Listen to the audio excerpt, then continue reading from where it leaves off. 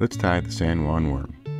To start, take a standard nymph hook like a Mustad 3906 and place it in the jaws of your vise. Wrap your thread onto the hook and cut off your tag end. For the body of the fly, you'll need about 2 to 3 inches of micro chenille, here in pink. Tie in your micro chenille using a pinch wrap. Wrap the thread over the chenille a decent amount, then bring your thread forward to just behind the eye of the hook. Bend this chenille to make a loop, imitating the worm as it swims through the water. While I get my whip finishing tool, why not subscribe to this channel so you can see more videos just like this one and be the first to know about our monthly giveaways. Give us a like as well.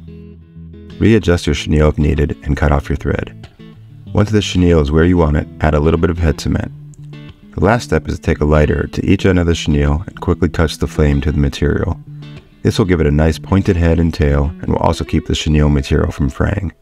And there you have it, the San Juan Worm.